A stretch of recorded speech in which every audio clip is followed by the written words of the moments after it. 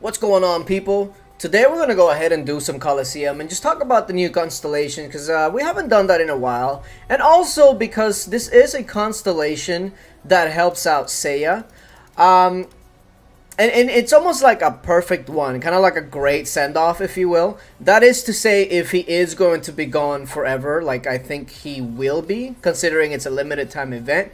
But the requirements this week is a strength hero, which basically means most tanks, but there are some other strength heroes that will be boosted as well. As you can tell, Seiya, Grove Guardian, and another one of note is Boommeister. And the boosts are strength 35%, which is huge, and max HP plus 30%. Once again, these heroes, the strength heroes, are some of the tankiest ones. So in the Colosseum, when you boost their damage and their HP, that's like perfect. It's perfect. So what are the ones that, for instance, if you're free to play, which ones are the ones that you're going to be mainly looking at? The first one, I mean, of course, is Rose Knight. Rose Knight with some more strength, more HP, more survivability. She's almost like a must-have this week. Like, Rose Knight is almost a must-have in most weeks, but this week even more so. Another good one is Death Knight. Death Knight, as you guys know, doesn't have the greatest defenses, but he does come back to life. Add on to that more HP, which, if you really think about it, if you're going to be boosting magic defense or just defense, it's better to have your HP boosted in general, because that helps you with both. That helps you against magic, that helps you against physical. So having a max HP plus 30% actually helps a lot more than whether it's just defense or magic defense, etc. So these are the two tanks, for instance, if you're free to play, that I would highly suggest you use. And then the other free to play hero that I would definitely suggest is Boommeister. Some of you might have him purple, some of you might have him gold or blue or whatever. Boommeister with this boost is going to be a force this week.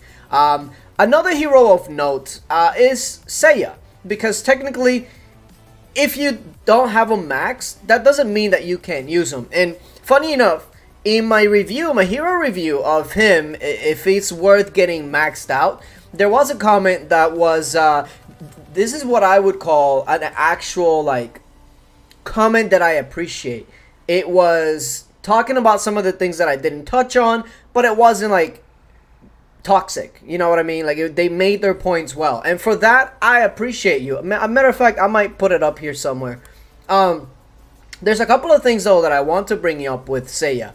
Seiya for free to plays definitely has a role, and the video by no means was saying that Seiya is a bad hero in Colosseum, but to max him out, the damage that he does, and even with this constellation, the damage that he does, it's still a little too low for my liking. But if you're free to play and don't have most of these options that you're seeing on screen, then he does fulfill a role, whether that's green, blue, etc. But just know that the damage that he brings is not going to be a lot.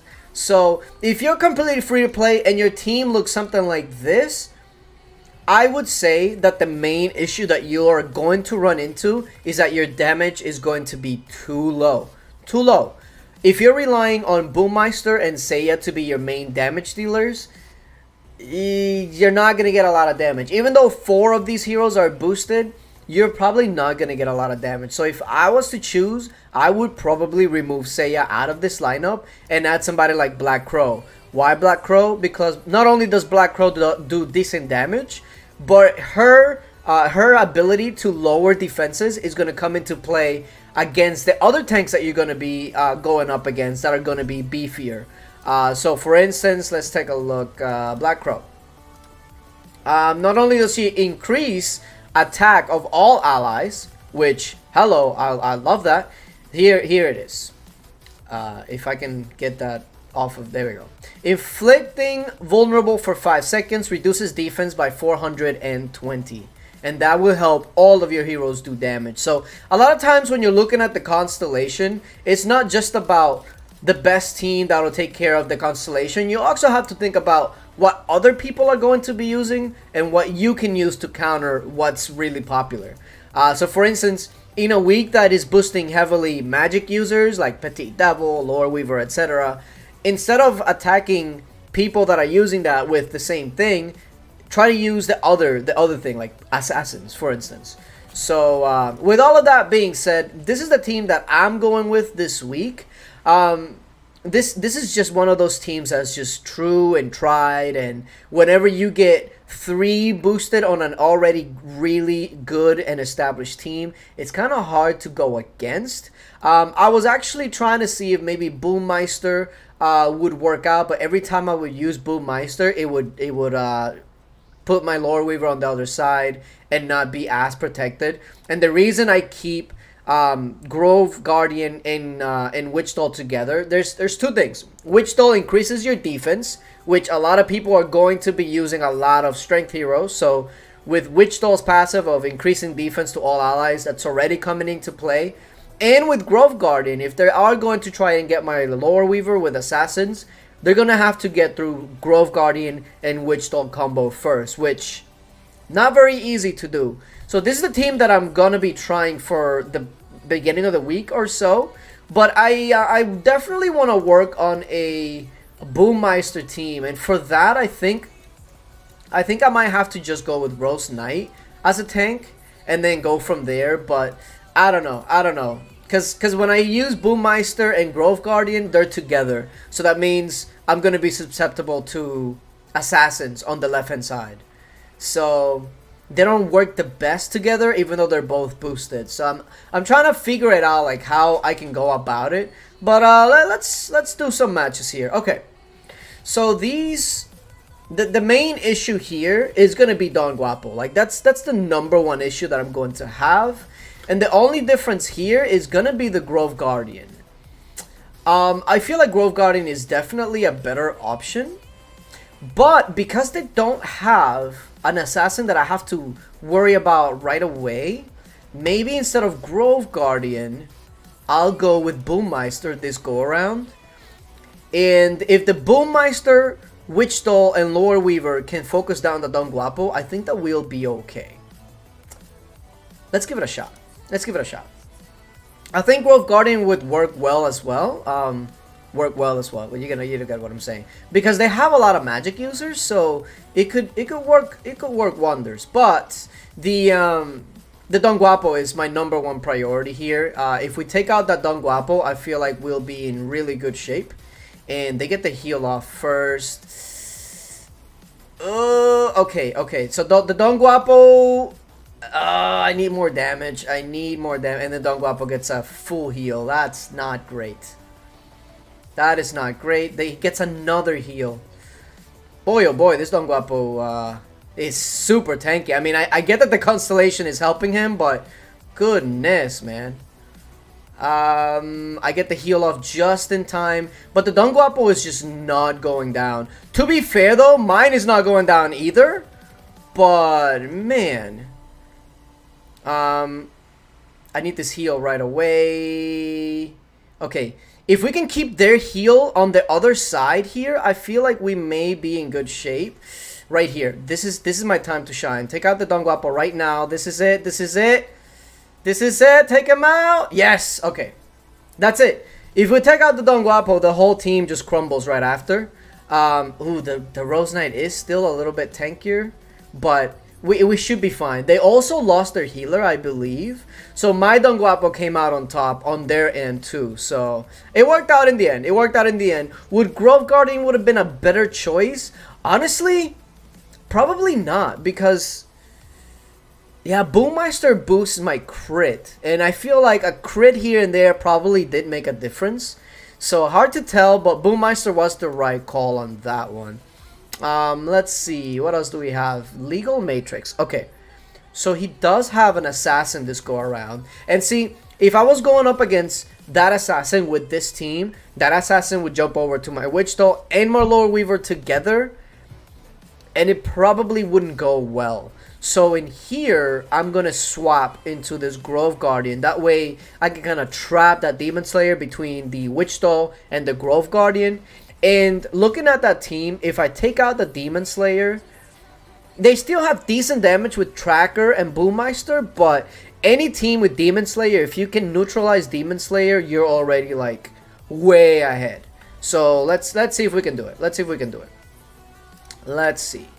Number one priority is Demon Slayer. And I feel like that's a lot of times what Colosseum is all about. It's looking at a team and recognizing what hero you need to be focusing on the most. And if you can neutralize that hero, then you're already ahead of schedule. So there you go. Demon Slayer is taken care of. And even though they got a heal, their team is basically neutered. Yeah, healer is done. And the rest is just going to be just cleanup at this point. So their damage doesn't really matter anymore because they're not in my back line. And I'm not going to take any damage really. Because the tanks are already too beefy. So, yeah. Don Guapo this week, or even Berserker, they're going to be really, really powerful and probably seen a lot. So, okay. Demon Slayer, neutralized. Good, good, good. Alright, let's see what else we can run into. VNS. This is a very free-to-play team. And again, they don't have a an assassin. So do I go Boommeister here? Grove Guardian would work well because of the ice or the Prima Donna, but the Snow Queen also. But I'm kind of more leaning towards Boommeister here. Because Boommeister, nothing's going to come into my backline and Don Guapo's going to go into theirs. So once Boommeister procs, it more than likely is going to hit their whole team. And the Witch Doll and Boommeister combo proc, as well as Don Guapo, like everything is going to be hitting their whole team. So if you don't have anything coming into my backline, this team is actually really strong. But that's something that I played in my mind. Let's see if it works out the way that I think it's going to work out. So I'm gonna invade their backline and keep them busy over there, and then oh my god, the Snow Queen is already dead. Holy damage! And see, this is what I'm talking about. Once Snow Queen is down and my Witch Doll and Boommeister get to proc, it's pretty much GG. Like even if he gets a proc right here, which he probably will, he did. It will not matter. Witch Doll proc right here, followed by Boommeister here shortly. This is gonna be a lot of damage right here. Look. Bow! Oh my god. Yeah. If you don't have something to pierce the backline of this specific hero, you're gonna have a bad time against this team. The only thing though is that for defense, they can probably recognize that and they'll probably will use a Demon Slayer. Or for instance a Don Guapo. You'll probably see Don Guapo a lot this week. Level 59s. Okay, I'm just gonna skip that. Oh my goodness. I haven't been doing a lot of Colosseum lately, as you can tell. Again, nothing to pierce the backline, although they don't have a healer. So this is kind of like, I don't understand this strategy from them because they don't have a healer, but they're using two tanks. So when you don't use a healer, you can try to tank the damage because you're never going to win, especially against Lore Weaver and all that. You're not going to win. So the best strategy for him is to get rid of that Child of Light and use something like, oh man, Incinerator would be good, but two tanks just doesn't work. I don't know if he's using Child of Light for the boost, but that completely throws away his whole strategy. Two tanks with no healer doesn't usually work, and it will not work against this team either. Grove Guardian is not that great against that team because Grove Guardian usually specializes against magic users like Petit Devil, Witch Doll, etc. Because of his silence, it comes into play a lot. Even though he does decent damage regardless, but yeah, with no healer here, they're gonna have a hard time here. Because even if they do take out my Don Guapo, they're not gonna get past my my Rose Knight now. Yeah, they took out Don Guapo, but their team is already neutered, and my Rose Knight is full steam. So I will need to get a proc off. That'd be great. There we go. And then this heal will just pretty much seal it. Yeah. See, if they had another damage healer instead of another tank, they might have actually gone through my Rose Knight there. So interesting. I think with an Incinerator, that could have done a pretty decent job of taking care of my tanks. They might have still had a rough time getting through Witch Doll Boommeister combo, But still, 59s. Oh, goodness. 57s. Oh, God. There we...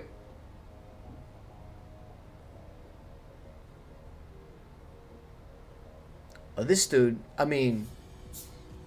This dude is using Demon Slayer as a tank. I just want to face this just because I just kind of... Yeah. I kind of want to use Seiya for this too. What's going on here? Let's just use Seiya just for the hell of it. Wow, I haven't seen that in a while. Demon Slayer tank?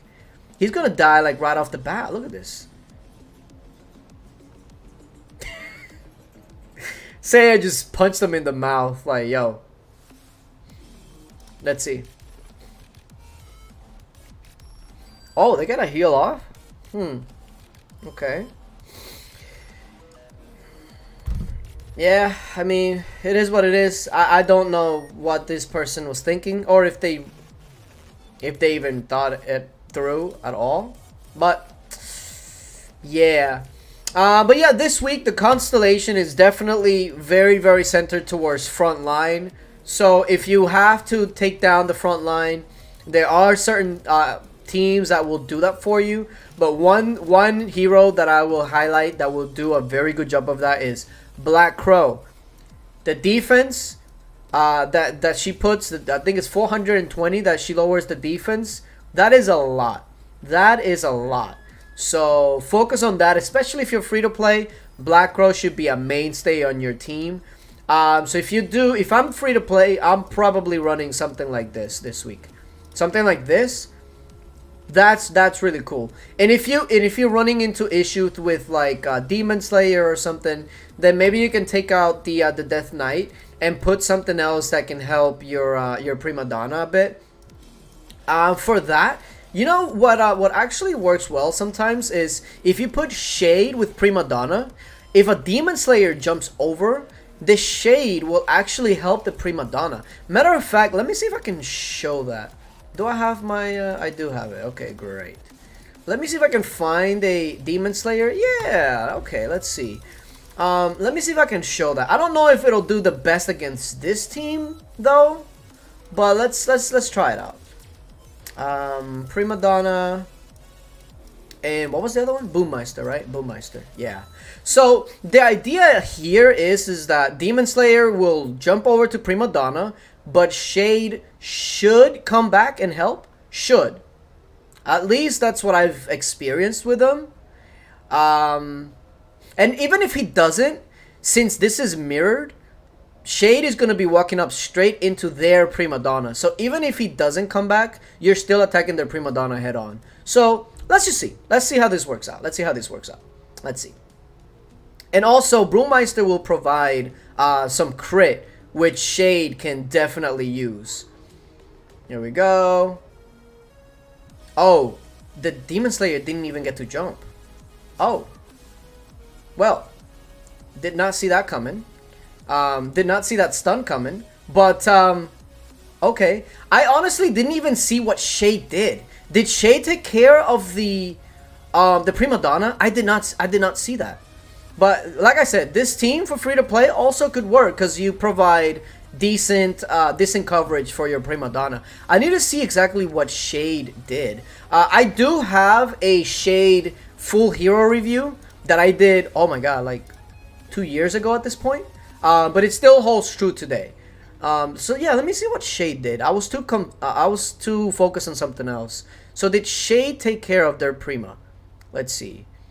Oh, okay. So Shade's silence plus Rose Knight's shield took care of him. That's actually really cool. So yeah, there's another option for you if you're ever having issues protecting your Prima Donna on a team. Shade, especially with Boommeister giving them more crit, works really well. But yeah, like I said, I know that Colosseum videos aren't like that popular or whatever, but I really enjoy Colosseum, and I know that some of you do as well. So maybe we'll continue to do some more. And if you have any questions regarding Colosseum, things that you may not understand specifically regarding any specific heroes, etc., let me know, and maybe I'll do a video specifically about that sort of stuff. What's next week's constellation? Barehanded, strength and defense. Once again, another constellation that will help Seiya. But there's not a lot of barehanded heroes. I guess Berserker is considered barehanded, right? I mean, I know she has a massive, like, fist thingy, but... Interesting. Next week's constellation is going to be interesting. But yeah, anyway. Looking forward to what you guys say in the comment section. Appreciate you guys for coming through. And until later. Bye.